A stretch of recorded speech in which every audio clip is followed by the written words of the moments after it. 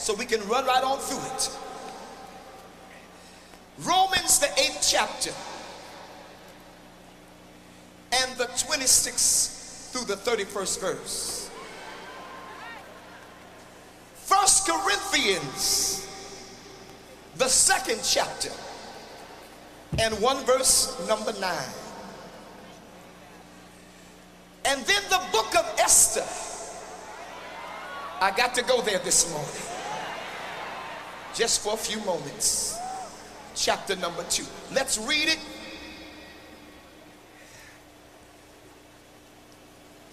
Likewise, the Spirit also helpeth our infirmities. Thank God for my lovely wife. She's a sweetie pie.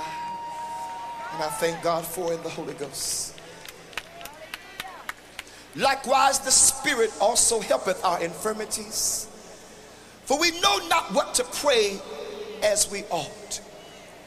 But the Spirit itself maketh intercession with us according with groanings which cannot be uttered. And he that searcheth the hearts knoweth what is the mind of the Spirit, because he maketh intercession for the saints according to the will of God. Touch your neighbor and say, God's got a will for your life. And we know that all things work together for the good to them that love God, and to them who are called according to his purpose. For whom he did foreknow, he also did predestinate to be conformed to the image of his Son, that he might be the firstborn among brethren.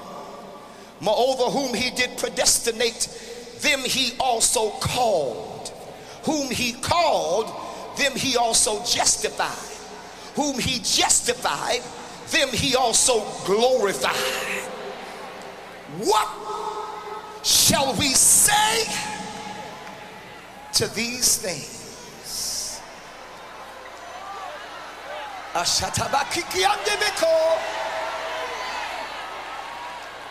If God be for us, touch your neighbor and say, who can be against us? Flip over to that 1 Corinthians 2 and 9. You know it. But as it is written, eyes have not seen, nor ears heard, neither hath it entered into the heart of man the things which God hath prepared for them that love him. But God hath revealed them unto us by his Spirit. For the Spirit searcheth all things, yea, the deep things of our God. The book of Esther, quickly if you will.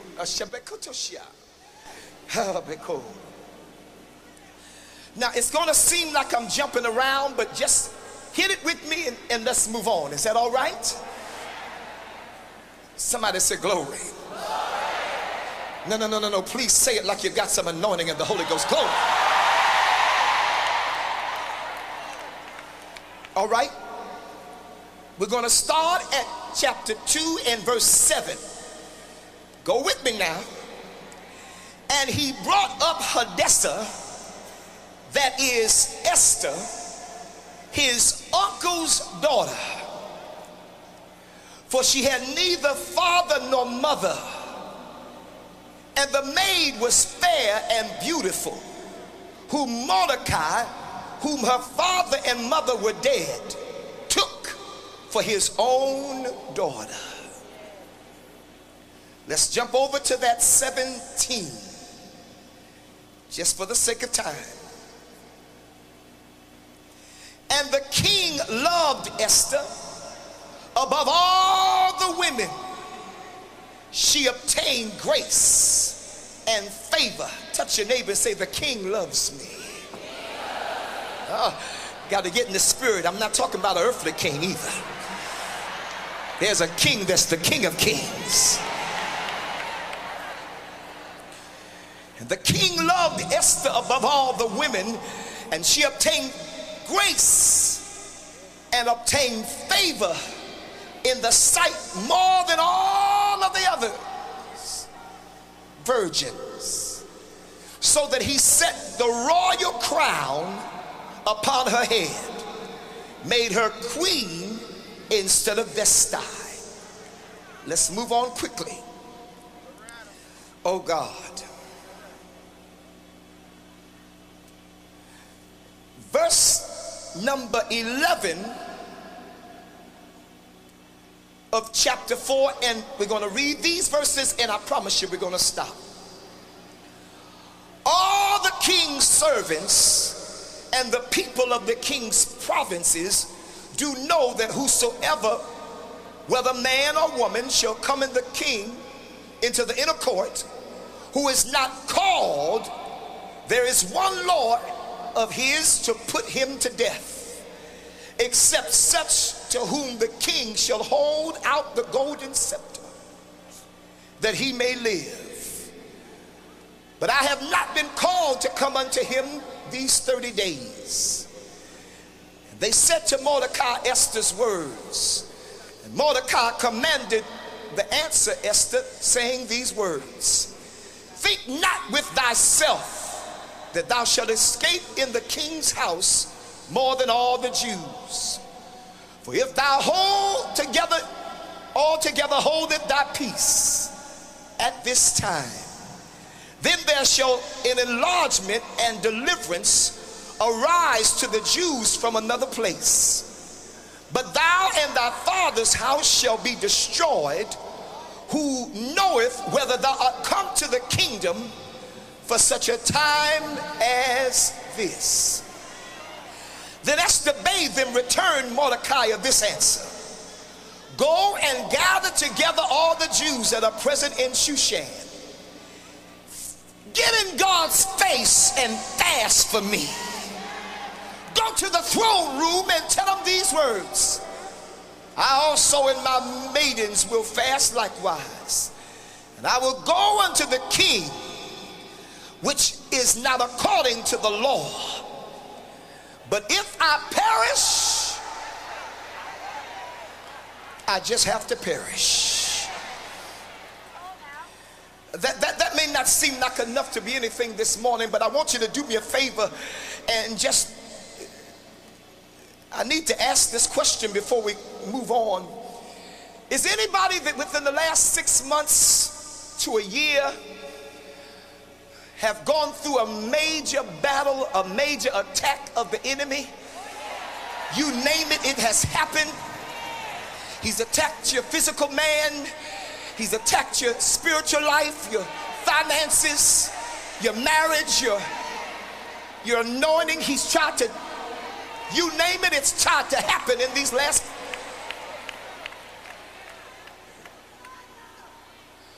I say to you, if you have not gone through it, then I ask you to excuse yourself for this session, because you won't be the people that God would speak to this morning.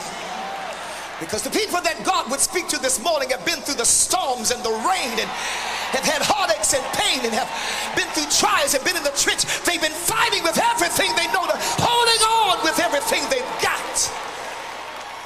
And for some reason, God wouldn't allow them to give up.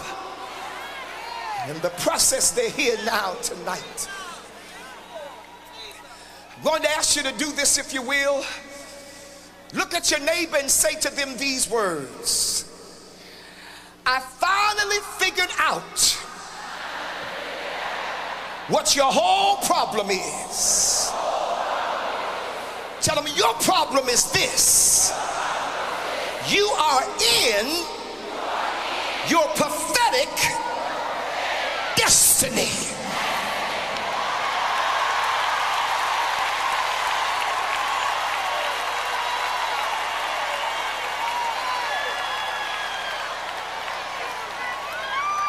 Touch the person on the other side of you and say, I finally figured out why you're going through so much.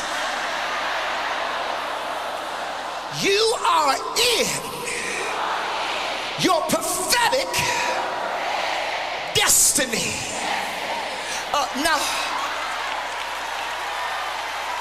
this time you've got to get somebody way across the room and get them an eyes view in the spirit. Look at somebody that look like they've gone through everything just to be where they are right now. Rear back and say, hey, I know what your whole problem is. You are in your prophetic destiny.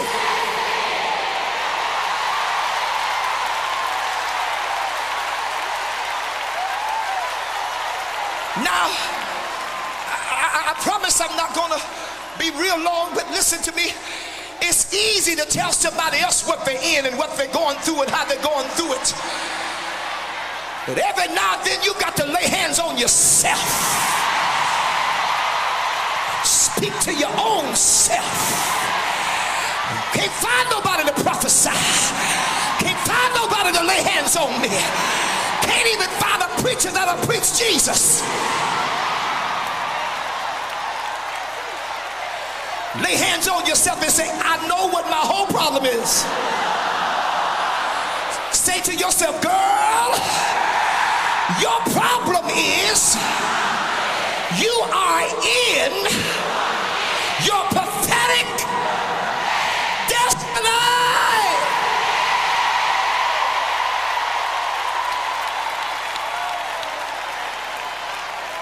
Take your seats in the Holy Ghost for just a few moments. I am convinced that this is a time that God Almighty is moving like he's never moved before. It's a time that God is now ushering the people of God into a place whereby which we have never found ourselves participating and matriculating like never before in the history of mankind.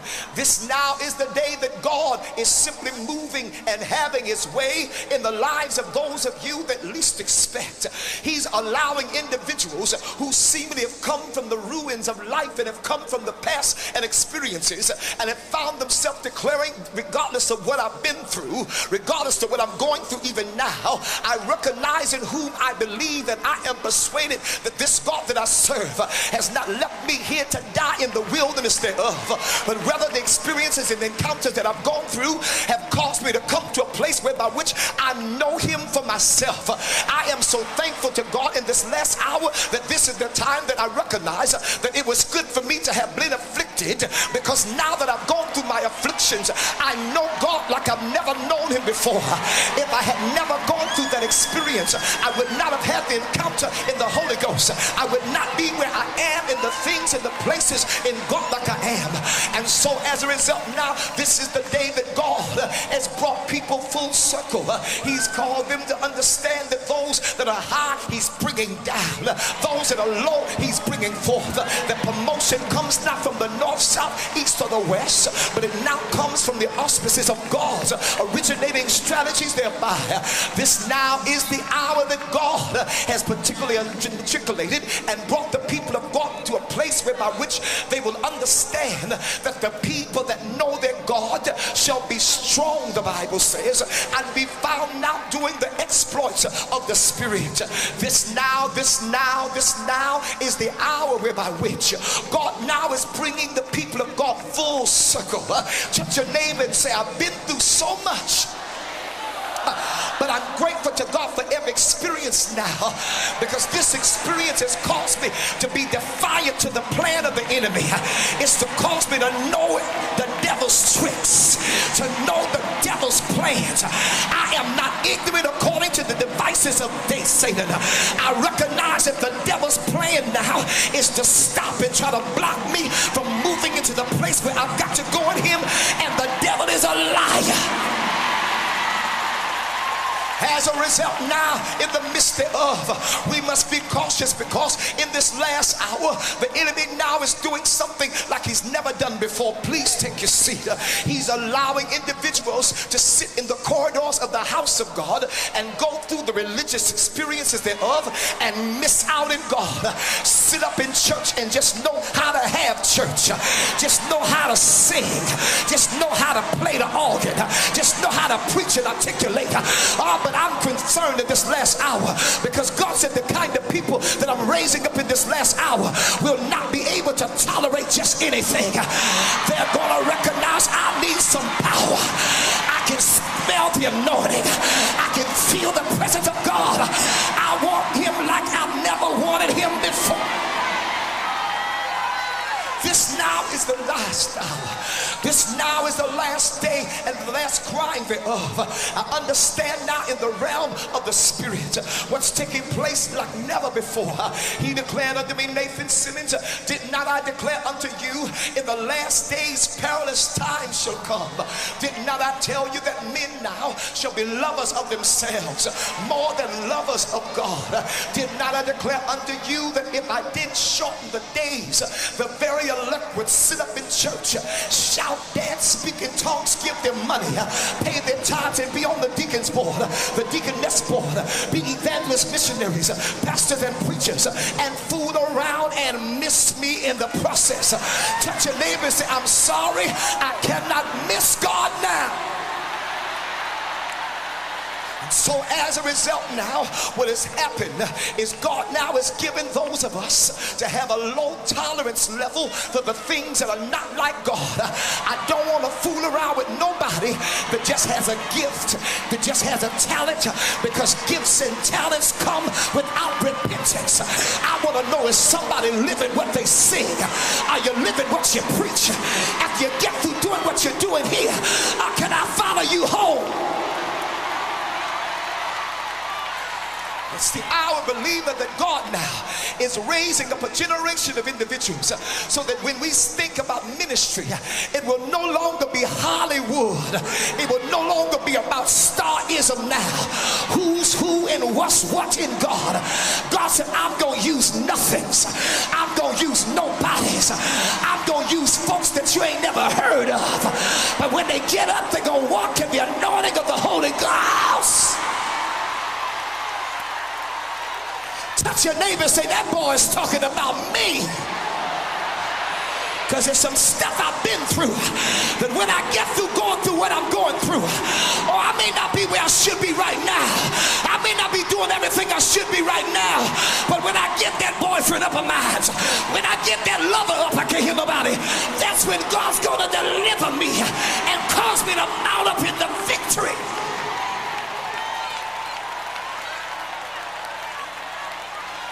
Touch your neighbor and say, don't put me out the church.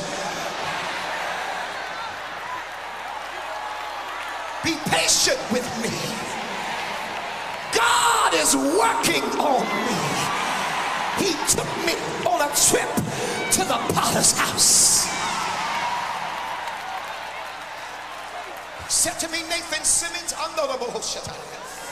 he said, this now is the hour that God is raising up a generation of individuals who in the midst thereof will not just move with the talents of mankind. It will not just be business as usual. He said, Nathan Simmons, I don't just want to hear singers that can sing, but when they finish singing, they have bad attitudes. You can't even talk to them. You can't even shake their hand.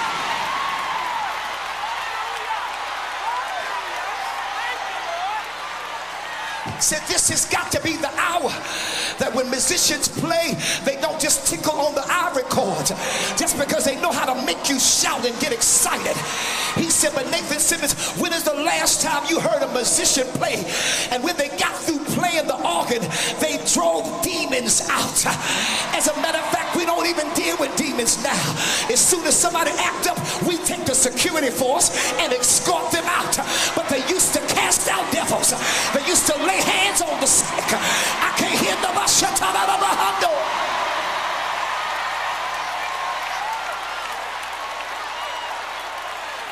Said Nathan Simmons, this is the hour that preachers have come forth, and we're not demising anyone's ministry, but this now is the day that we've got to stop electric ward. I can't hear nobody. This ain't just about prosperity, honey. For what should it profit a man to gain the whole world and fool around and bust hell wide open?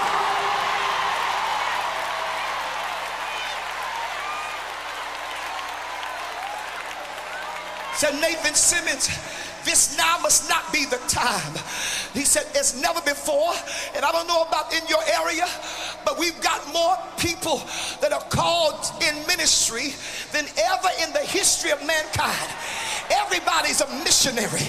Everybody's an evangelist. Everybody's a prophet. Everybody is a pastor. Everybody is a bishop. Oh, I can't hear nobody. He said, but this must not be the day. He said, Nathan Simmons, I want you to understand, you cannot take a piece of paper to the hospital with somebody that's got cancer and tell them, be healed because my bishop licensed me and ordained me in the convocation, in the meeting thereof. No, he said, Nathan Simmons, that piece of paper ain't gonna heal. He said, what you need is some power with God. And I made up in my mind, you have the title, you have the position, but just give me the power. I want power to walk right. I want power to live right. I want power to give right. I want power to do right. I want power, power, power. Run over to 3 people and say, I want power.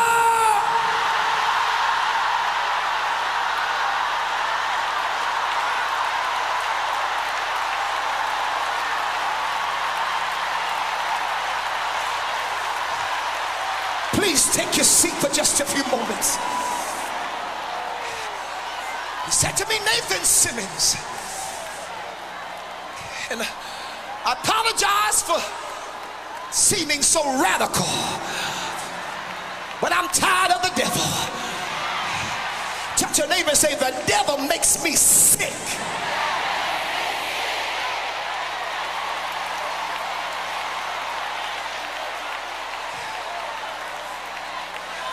I'm going to mess up in just a few moments, but he said to me, Nathan Simmons, you know what the problem is now? I said, what, God? Please speak to me. He said, Nathan, the problem with this time is that babies are raising babies. Spiritual pygmies are raising spiritual retards, and people that have no standard in God are trying to usher people in the presence of God. He said to me, Nathan Simmons, he said, and I know this is going to seem old-fashioned and old-timey. He said, but the problem now, Nathan, is that there are no mothers and fathers in God that will correct individuals and tell them you mean well, you meant well, but that's not the way God meant for you to do it. You cannot have your cake and eat it too.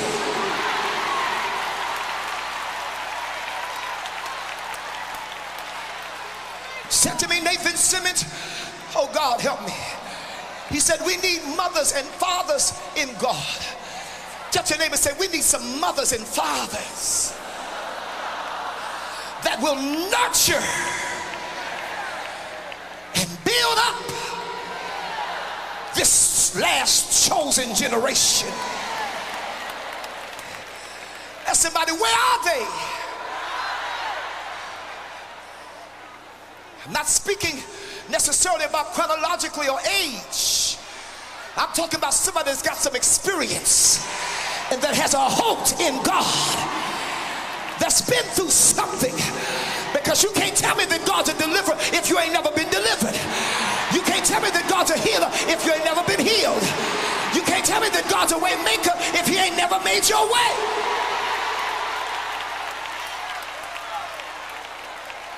Who I'm about to mess up. Oh God, I'm about to mess up. He said to me, Nathan Simmons, God help me. He said, we need some mothers in God that will teach young women poise, dignity, class, grace, and how to be a lady.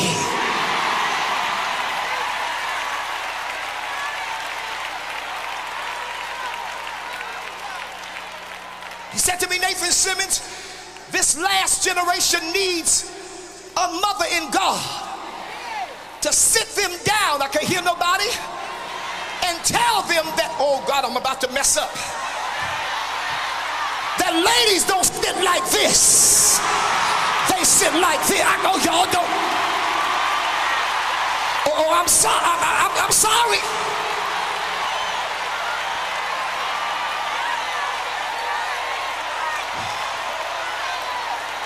We need some mothers in God that'll teach young women. And I'm safe to walking on alone. Be loud.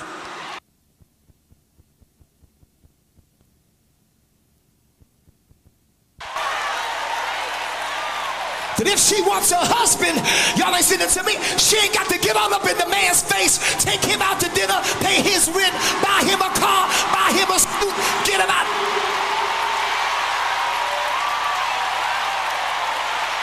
If she wants a husband, she got to hide.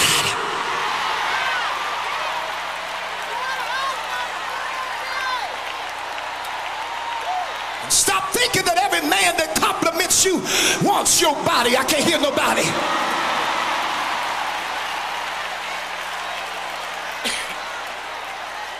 We need some mothers in Zion, or I'm gonna mess up right about now,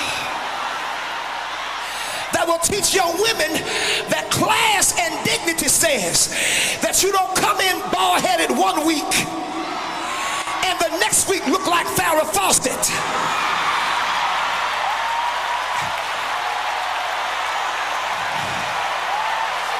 Or I'm sorry,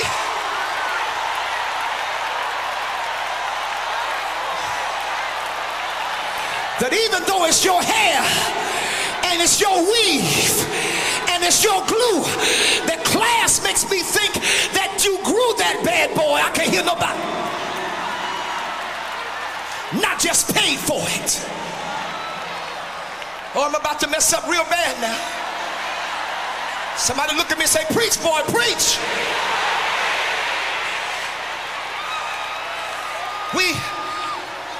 We need some mothers in God. I'm about to teach, oh God, I'm about to mess up. That will teach young women that just because clothes look good on a mannequin, look good in a magazine,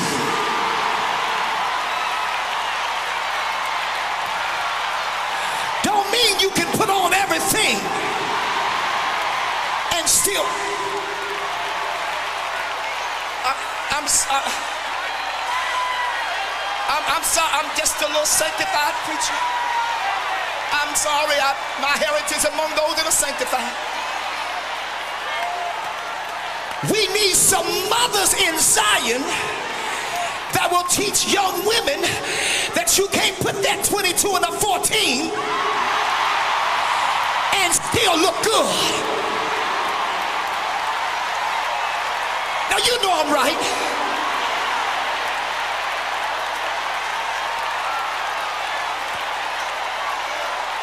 Oh, I'm gonna mess up. I'm gonna get to the word in a minute, I promise you. I'm really gonna mess up now. We need some mothers in God that will teach young women, sweetheart, you're too blessed to be stressed.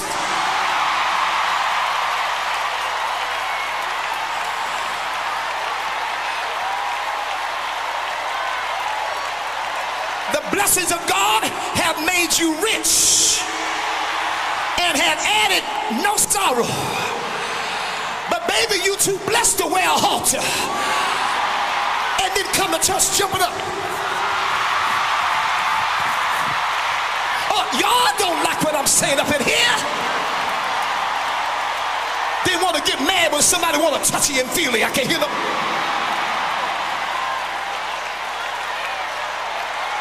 Oh, I'm about to mess up.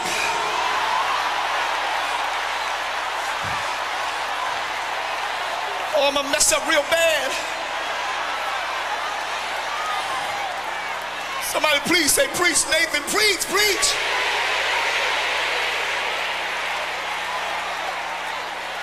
We need some mothers in God that will tell young women, sweetheart, thank God for this new undergarment. Thank God for the Victoria's Secrets. But the Lord has blessed you.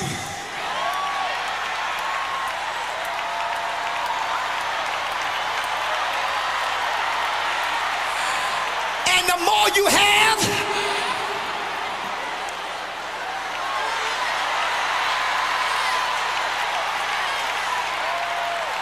touch somebody and tell them, we need some mothers that'll teach young women. You need to put on a foundation.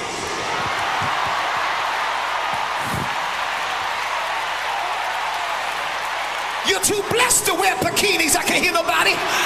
So you're gonna weebling and wobbling and weebling and wobbling and weebling and.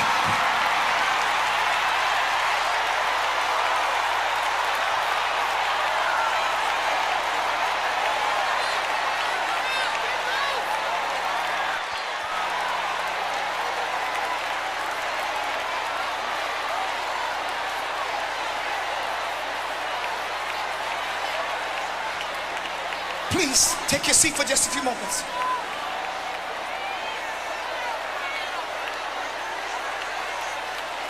He said, Nathan,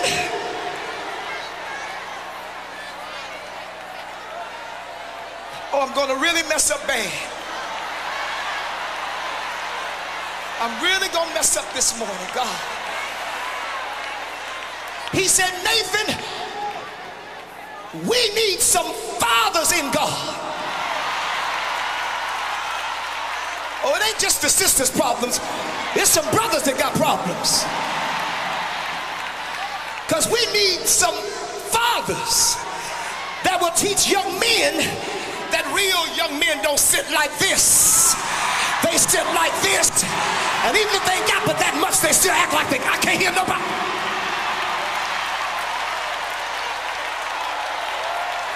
That real men still open doors for ladies. That real men still let ladies go in first.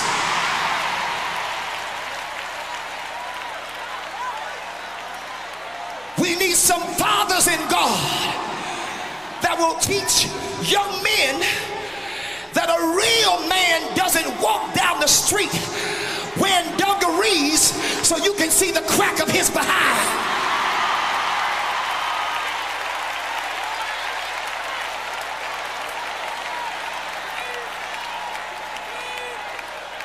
We need some men that are fathers in God that teach young men that a real man keeps his shoes shined, his hair cut, and $5 in his pocket so he'll never be able to say he's broke.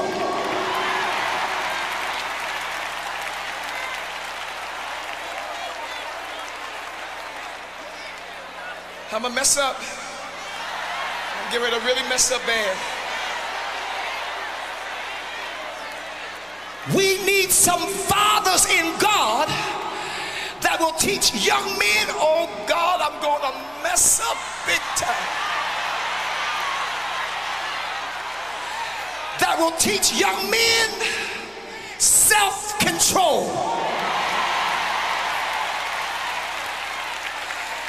That a real man has to think with his head. I'm gonna mess up. I'm gonna mess up. I'm going to mess up. We need some fathers in God that will teach young men that if you don't use this head is going to get you in trouble.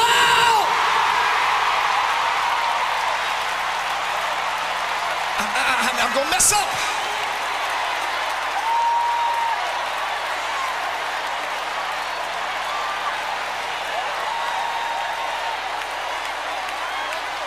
And so God said to me, Nathan Simmons, I want you to minister. Please take your seat for just a few moments, my precious sisters. He said to me, Nathan Simmons, this now must be the time that we literally find ourselves matriculating and participating in something called the paradigm shift. He said this now must be the hour that God's people matriculate and grow in God to levels whereby which we have never obtained and gone before. This now must be the time that God instructs and gives unto the people of God the lessons of life that must be taught and learnt thereof, so that we can get the full significance of the value of everything that God now has dedicated upon our lives to bear. He said this now must be the hour that the people of God understand. I've got to go through some tests. I've got to go through something, but it's not what I go through, but rather how I go through it. He said, Nathan, oh Nathan, this now must be the time that the real people of God come to a place where they recognize that when I pass this test, I cannot go through with a 65 or 70, an 80 or 90, a 95 or a 99, but this must be the time that 99 and a half simply won't do. Touch your neighbor and say, I'm striving to make 100. Now in the process thereof, there must be lessons that we must learn that will cause us to matriculate in God and find succession in the thought patterns of God's purpose. He said, Nathan Simmons, please tell my dear sisters, he said, tell my dear saints of God, this now must be the time that we've got to learn the lessons that God has so instituted in our lives and learn them well. Get everything out of them that's of necessity, so we can grow into the places with God, being and reaching the full heights of God's determination. He said, Nathan Simmons, tell my people this. Tell them that this must be the hour that you've got to learn the lesson that when you look at an individual until you can shake their hand and look at somebody that you know don't really like you and say, I know you don't like me, but shake their hand and say, but I love the hell out of you.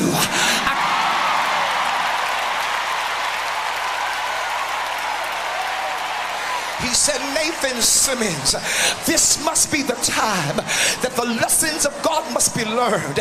We now must understand in the doing of God, in order for us to say that we've learned the lessons of God, we're going to literally have to be able to shake hands with the individual and say to the person that you know lied on you, listen girl, thank you for the lie, because it was that lie that drove me to a place in God where I would have never gone had you lied on.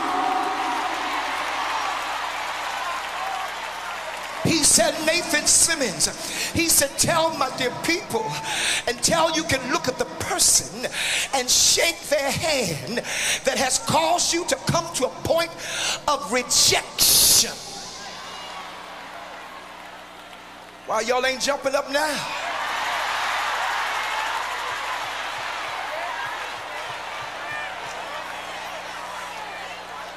And look at the person, whether it was through relationship, whether it was through friendship, whether he got a middle-age crisis and said he didn't want to be bothered with you no more, I can't hear nobody, and he rejected you, until you can look at that individual and shake their hand and say, thank you for your rejection, because your rejection drove me to my knees. I would have never got my prayer life. I would have never gotten God's face. I would have never been able to look to the hills from which cometh my help, and know that my help cometh from the Lord. Do me a favor and just use the person proxy and shake the hand and say, I know you didn't do anything to me, but I'm practicing on you, so when I get home, I'm gonna call that old girlfriend of mine. I'm gonna call my ex.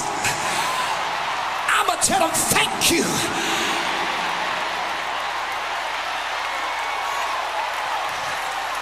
Because now I know that I'm the head and not the tail. I'm the first and not the last. That I'm above only and never beneath. That I can do all things.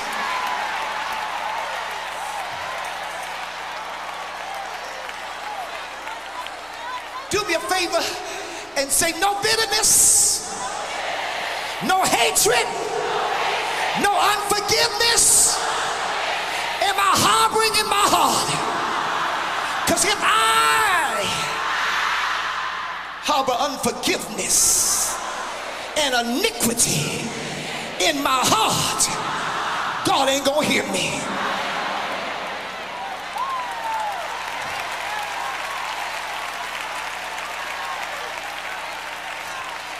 Said to me, Nathan Simmons, he said, in order to go where God is trying to take us, he said there are some individuals that found themselves at places in God where they recognize, listen, I am so close to what God is about to do within me, until I recognize there's got to be a reason why I'm going through what I'm going through. And the reason why I'm going through this thing is because I'm that close. Anybody here that close? God said when you're that close, you got to be careful, because you're at a position that is very vulnerable in God. And that position comes in this stance. He said it's at that point that when God is about to do what he wants to do inside of you, that's when you got to pray closer. You got to lean closer to God than you've ever been in your entire life. You got to forget about the hurt, the pain. You got to forget about the trial, the suffering. You got to forget about the persecution. He said you got to draw nigh to God, because it's at that time that you are literally betwixt and between the prophecy and the promise. Touch your neighbor and say, I'm between prophecy and promise. But touch your neighbor and say, I can't go back to the prophecy, because God already said what he said. All I can do is go into my promise now. Ready or not, here I come.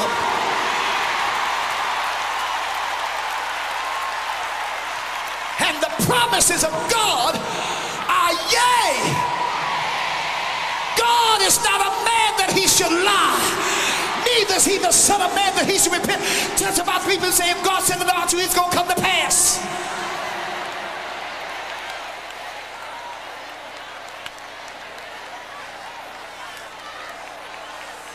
Said Nathan, he said, you got to be very careful when the hand of God is on your life. You got to be careful who you hang out with. You got to be careful who you associate with, because association brings on assimilation. How can two walk together except they agree? Come out from among them and be separated, saith the Lord.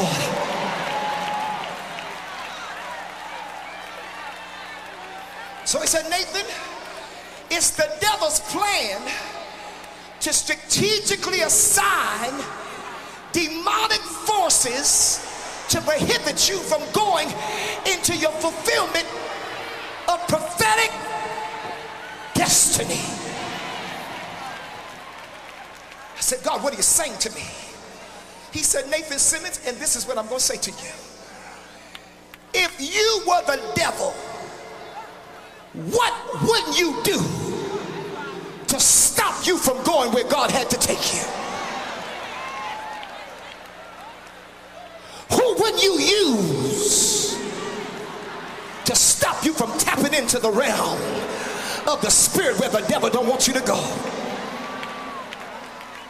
He said, Nathan Simmons, he said, what I want you to understand is this.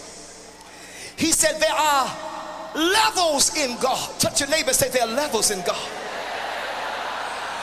Oh, will you say it like you really know it? Say, there are levels in God. Now, if you know anything about the levels of God, every level you go to, there's another situation, there's another circumstance, there's another problem, there's another area that the devil is messing with you with. There's your past that he's trying to bring up.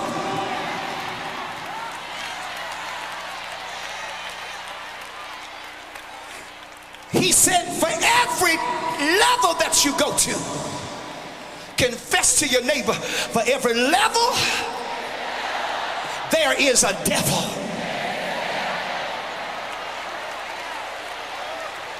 God help me. So that's why in the process of God, I wish God help me.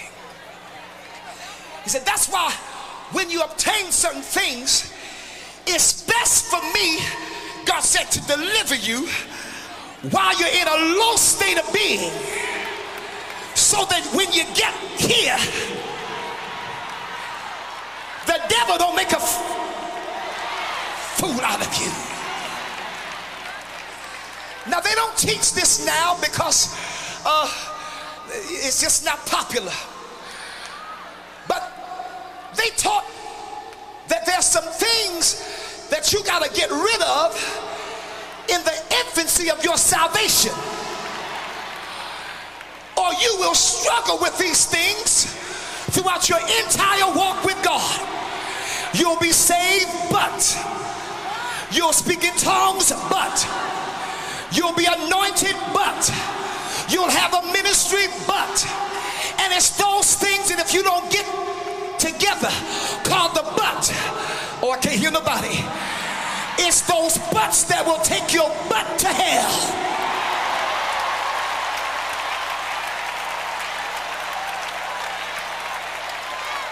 Oh God.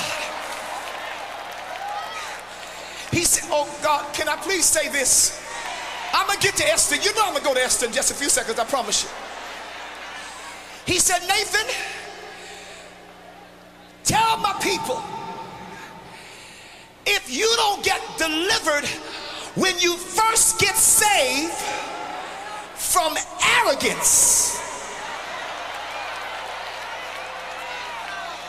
you will be saved, you'll speak in tongues, but you will be an arrogant, know-it-all saint that can't nobody tell nothing. He said, Nathan Simmons, tell my dear sisters, if you don't get delivered in the infancy of being mean and knowing how to talk to people, he said, how dare you know how to speak in tongues and don't even know how to speak to me? Your Holy Ghost should have told you, you hurt my feelings. It's not what you say, it's how you say it. Oh, I wish I had another message.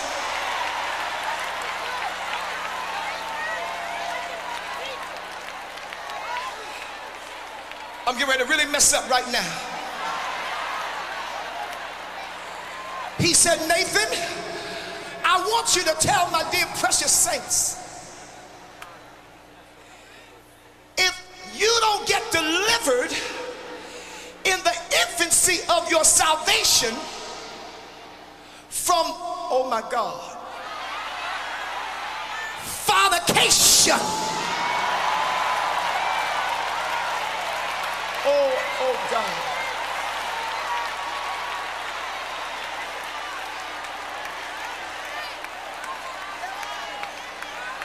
He said you will struggle with that spirit, because that's exactly what it is. No matter how he tells you that he loves you, I can't hear nobody. No No matter how he tells you, baby, baby, baby, baby, baby, baby.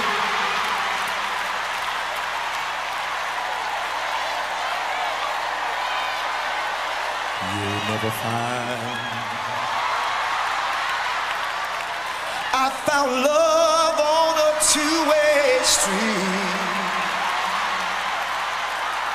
and lost it on a lonely highway.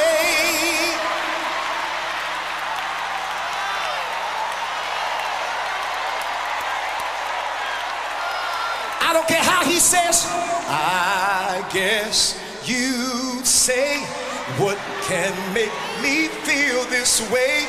My girl, my girl, my girl. I'm talking about that other soldier right there. He said, my girl, and my girl. It's about three of y'all.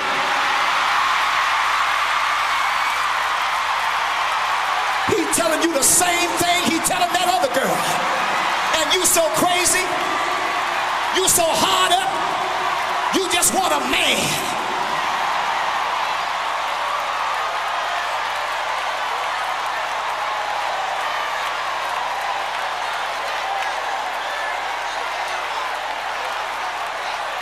He said, Nathan, tell the women of God that fornication is a spirit. And if you don't get delivered from the spirit of fornication,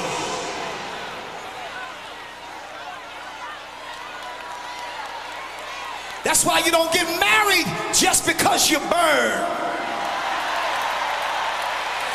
You don't get married just because you're hot. You don't even get married just because you had a baby.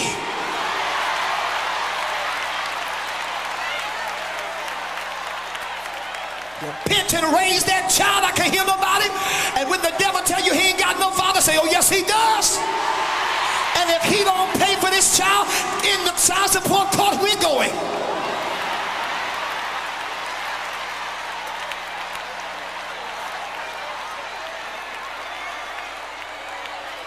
Touch your neighbor and say, fornication is a sin. It's a spirit.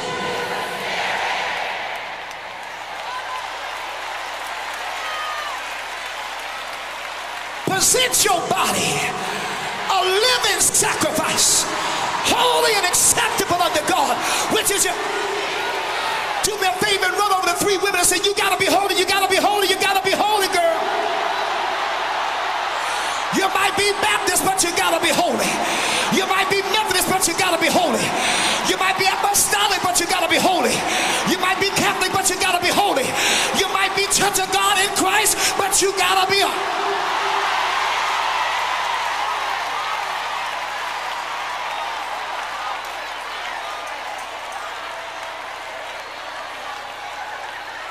He said, Nathan Simmons, if you don't get delivered from the spirit of fornication, if you just cover it up by getting married, it will matriculate and mature to the spirit of adultery.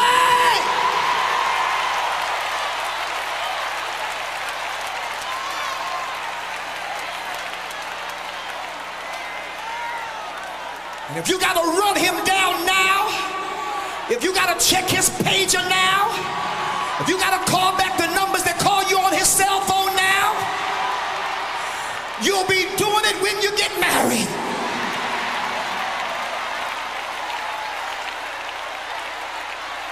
I wish I had another message, but I got to just see.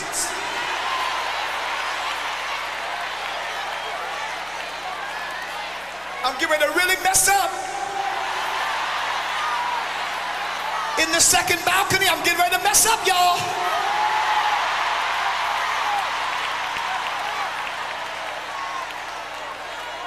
Listen. Oh God, I'm gonna mess up. Oh God, I'm gonna mess up so bad. He said, Nathan Simmons, there's a quiet secret in the church that's known, but we won't deal with it and address it. He said, we act like it's not there, but we know it. He said, Nathan Simmons, teach the young women, don't marry a man that's a sissy.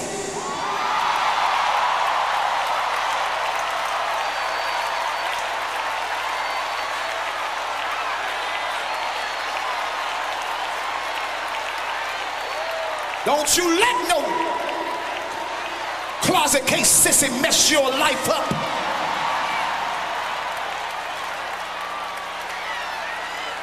And because homosexuality is a spirit, you can't judge it because it has muscles. Because it's a whole lot of men that got muscles that look like Hercules, look like Tarzan, but they sound like Jane and they act just like Cheetah. I thought a booty cat.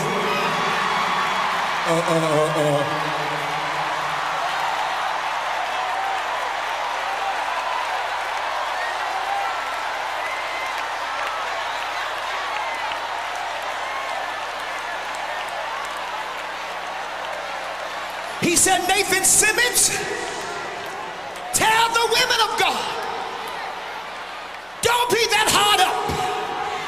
Wait on God.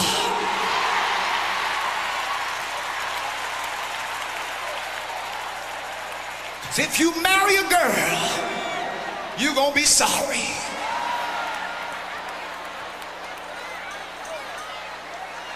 Because homosexuality is a spirit. Now let me say this. Sister,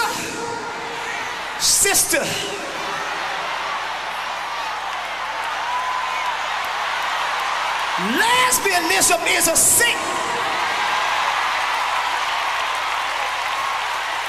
Oh, I'm a mess up. An alternative lifestyle is wrong.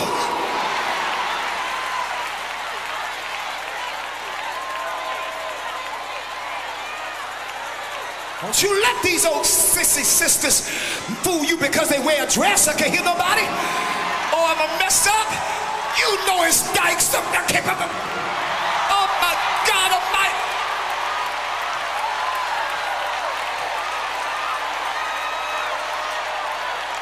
Touch that girl next to you and tell them, I want to tell you one thing. I have passed from life to death.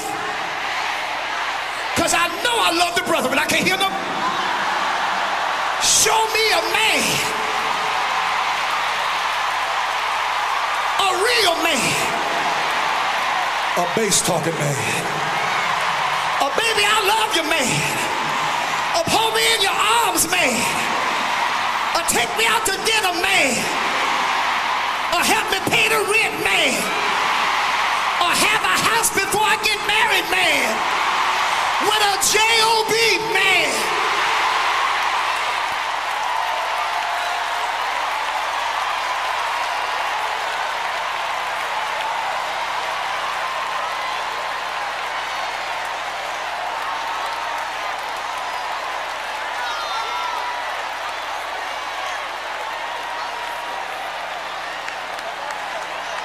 God said to me in prayer, he said, Nathan Simmons, he said, I want you to tell the women of God, and I'm wrapping up now.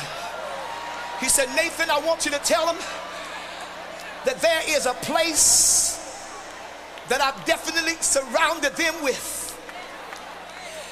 Now, in order for us to understand exactly what it is, please take your seat that the Spirit of God is sharing with us this morning. In order for us to grasp the full meaning of what it is that the Holy Ghost wants to share, we've got to now leave this place. We've got to now sojourn in the Spirit beyond this atmosphere, beyond another hemisphere thereof. We've got to go beyond Saturn and Mars and Jupiter, if you will. We've got to go beyond the stars and the moon into the place beyond the 12 gates of the city, whose streets thereof are paved with gold. We've got to now matriculate and walk down the places whereby which church. We see our Father's house have many mansions there. We're going now into the holies of holies, sitting down by the feet of the Messiah in the heavens thereof, in the inner chamber of the sanctuary of the Most High God. Here we are now, people of God, in an hour where the story comes into being at the year 510 years before the birth of our Lord and Savior Jesus Christ. It's a marvelous time in God, for God now is matriculated and brought forth and predestined the perfect will thereof of his accomplishments long before the doing thereof. He now has caused destiny to come into mist by a prophetic utterance thereof of God. God now deals with the dear precious sister, and you know the story. You can preach it for yourself. This story deals with our dear precious sister, that when you look at her life, she now comes forth proceeding in time. She's likened unto many that have found themselves hurt and wounded, rejected and scarred, beat up and wondered thereof. But God now gives her to understand that every one of her experiences have been for the making thereof. Look at your neighbor and say, everything you've been through, God used it to make you and establish you to get you to this place. That's why you gotta be careful who you deal with, because you don't want to fool around with nobody that wants to make you compromise in God. Tell somebody, you weren't there. You don't know what I went through. You don't know how I went through it to get to this place in God. I know some have gone through similarities, but tell somebody there is a price that had to be paid, and I paid the price. They don't teach it no more, but they told me if I suffer with him, I'm gonna reign with him. And Lord, I feel like preaching, y'all in my tippy toes. I heard him declare these words now. He said, Nathan, she's all right, baby, leave her alone. She's right on the right place on the altar. I wish somebody would pray this, an altar worker, and come on up and get her deliverance in God.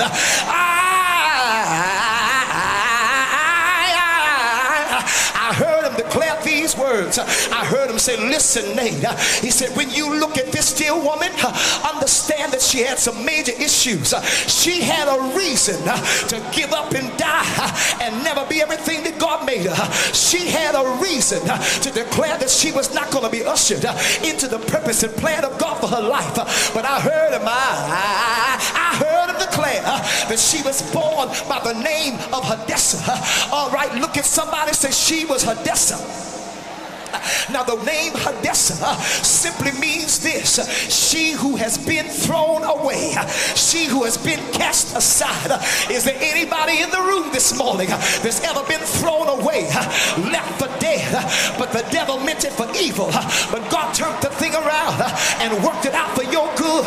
Tell your neighbor, tell him everything that I went through, it was God's purpose, it was God's plan. And now that I went through it, look at me now. God to turn my name from Hadassah into Esther. And the name Esther means star. Touch your neighbor and tell them these words.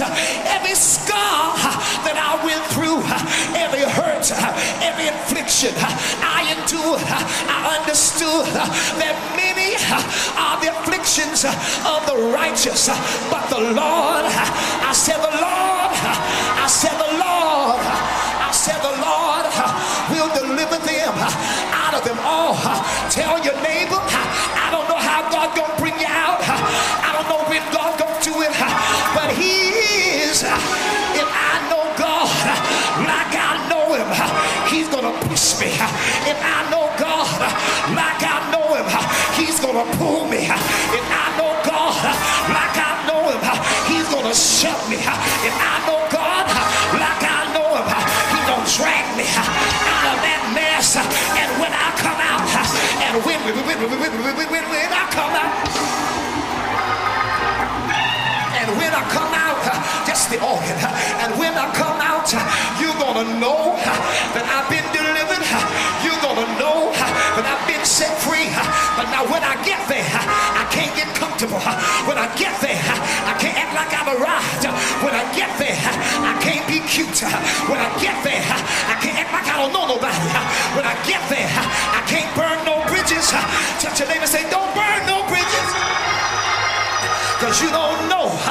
when you have to cross back through those same bridges over again. Don't cut nobody out. Don't put thumbs down on nobody, because you don't know who is going to be the one that God will have to use to help get you out your mess, get you out your problem, get you out your situation. And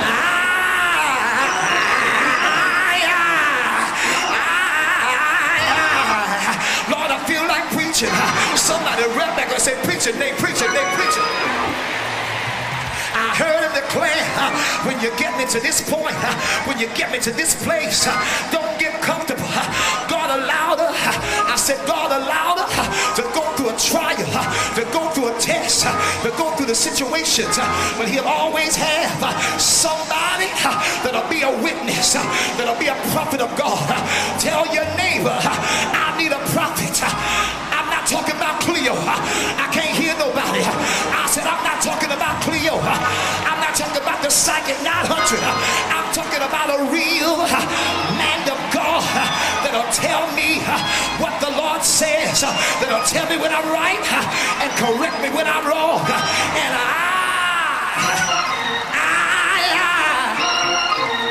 I heard him declare. I said, wait a minute, Lord. He said, Nathan Simmons, when she got to their place, she was Mordecai. Mordecai was not necessarily just any old body. Mordecai was the father of her brother, which means that her father had died and her mother had died, left her an orphan. Tell your neighbor she was an orphan. But guess what? God knows how. When my mother and my father forsake me to take me up, that's what Jesus said. Who is my mother? Who is my father? In God. My father is rich in houses and land. He holds the wealth of the world in the power of his hand. Now listen to this, y'all. The Bible declares that when Hadassah found herself at a place thereof in God, Mordecai was not her uncle. He was not her spiritual father. He was not her brother. He was her second or third cousin. Y'all ain't saying nothing to me. And you know how them second and third cousins do. Yeah. Sometimes you don't really know them. I can't hear nobody. They're in the family, but you only see them at funerals. You only see them in family unions. They only call you when they need some money. I can't hear no. Now the Bible declares that her cousin, I said her cousin, began to raise her and nurture her in the ways of God, in the things of the Spirit. Now this is the thing that's shared with me in the New Testament. Do you remember those two ladies that were cousins in the Holy Ghost? They were cousins naturally, but God did something on the inside. The Bible speaks about how Elizabeth, the cousin of Mary, was pregnant with John the Baptist, and when Mary conceived the prophecy that she was going to be with child, the Bible says she greeted her with salutation, and the baby leaped in her belly. What you trying to say? I know you got cousins, I know you got family members, but I come to tell you that who your real kin is, who your real cousin is in the spirit is when God pregnates you with a prophecy concerning your destiny. It's at that time when God says it and you tell him about it, something leaps on the inside, something rapids on the inside. We touch and agree and believe God, and I heard him declare, I said I heard him declare when the thing took place that Hadassah got turned into Esther. The Bible declares that after all she went through, she didn't look like much. She went through sadness, she went through pain, she went through heartaches, she went through rain, she had some turmoils. I can't hear nobody. She went through stuff. I said she went through stuff that nobody else wanted to go through. Come here, precious. When she went through it, I said when she went through it, it was sad when she went through it. She went sad too. But let me tell you something. When you go through it, you gotta be careful. She's all right. When she now, I'm trying to just use your Ellis illustration. I know you.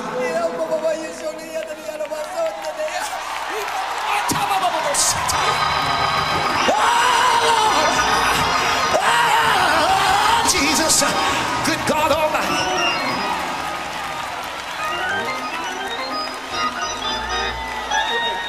Come here, sweetheart. With the hat on. Yes, come. Now listen to this. Listen to this. Help her now. Listen to this. Many times, if you get delivered from your scars, if you get delivered from the hurt and the pain and the infliction, and go through your hardness like a good soldier. Touch your neighbor and say, don't complain about nothing. Don't get upset about nothing. Thank God for everything, because it's working out for my good. Now listen to this. Her name was Hadassah. That was what's on the outside. But inside of her, there had to be developed a name by the name of Esther. Now when you see this woman on the outside, you're looking at Hadassah. Touch your neighbor and say, that look like Hadassah to me. But it takes somebody that can look beyond my faults, look beyond my mistakes, to not see me in the flesh, but tell your neighbor, I need you to see me in the spirit.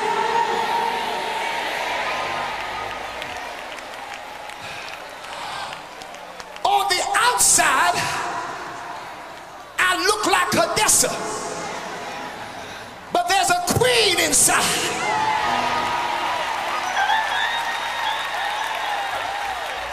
On the outside, there's a lonely, frustrated, hard-up woman, but on the inside, there's a queen.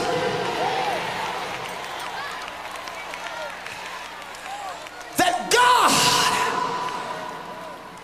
is turning around from being Hadassah to be Queen Esther.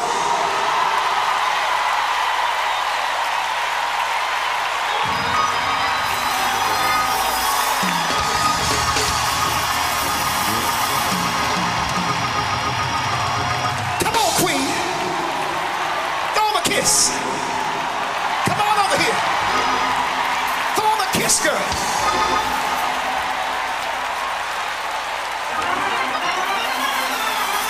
Touch your neighbor and say, this is a queen. Now what I want you to understand is that she would have never been what God says if she had never mounted up into her prophetic destiny. And all I come to tell you is God said, as of this day, everything you went through, everything you endured, every trial was to make you a queen. God said, because you've been to that place, now that you're there, understand that everything you went through, it had the purpose of God. It had the making of God on it. And now that you're there, you're going to be able to declare, you're just like Isaiah. Isaiah said, they that wait upon the Lord shall renew their strength. They shall mount up. I said mount up. I said mount up with wings like an eagle. They're going to run and not be weary. They're going to walk and not faint. Touch your neighbor and say, wait on the Lord. Wait on the Lord. Stay right there and wait on the Lord. While you're waiting,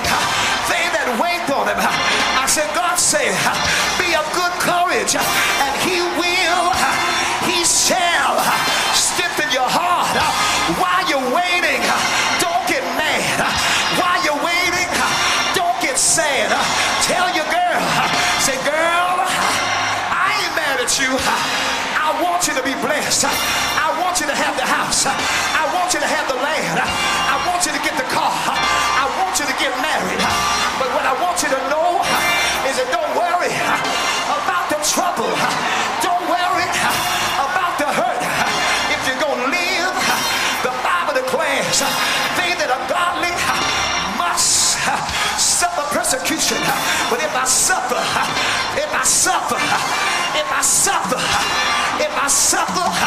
I'll reign.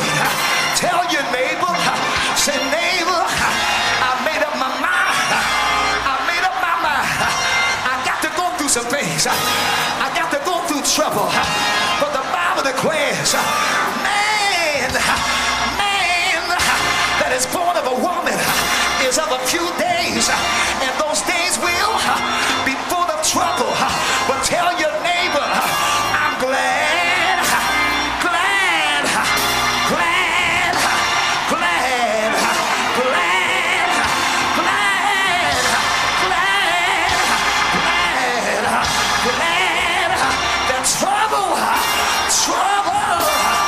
Trouble don't last always. Tell your neighbor, and I promise I'm finished. I said tell your neighbor, and I'm gonna stop right now. Tell your neighbor, tell them these words. Tell them, have you ever found out? Have you ever heard about it? Weeping. I said weeping. I said weeping.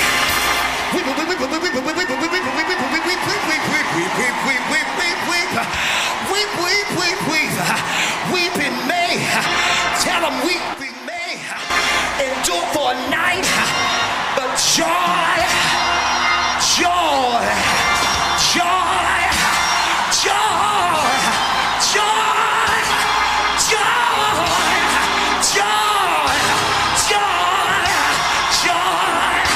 joy, joy, joy comes in the morning time. Rest on your feet. All over the building. No longer are you going to be called Hadessa.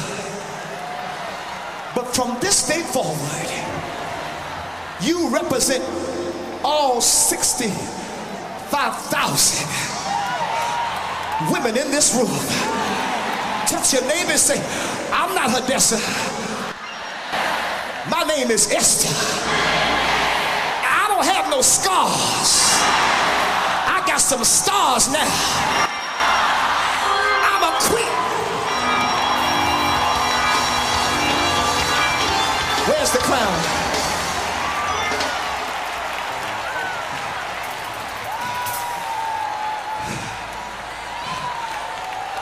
Put on your spiritual crown. Say, I'm a queen.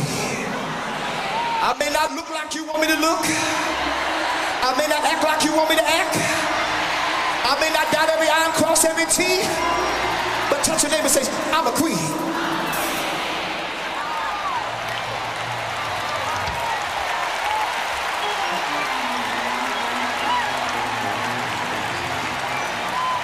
I may need help getting up, but I'm a queen.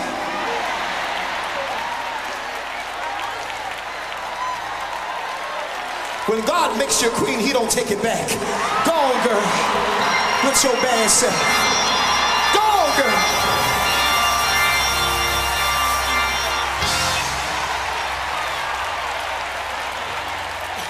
Now listen, my time is up. But I want everybody to do this. God is my secret judge. God said to me, Nathan Simmons, I want you to tell the women of God, the men of God, the people of God that have gathered in this room, in the vastness of this auditorium. He said, tell them these words. He said, tell them your whole problem. The reason why you're going through what you're going through is because you are in your prophetic destiny. What are you in? What are you in? On the second balcony, 1, 2. What are y'all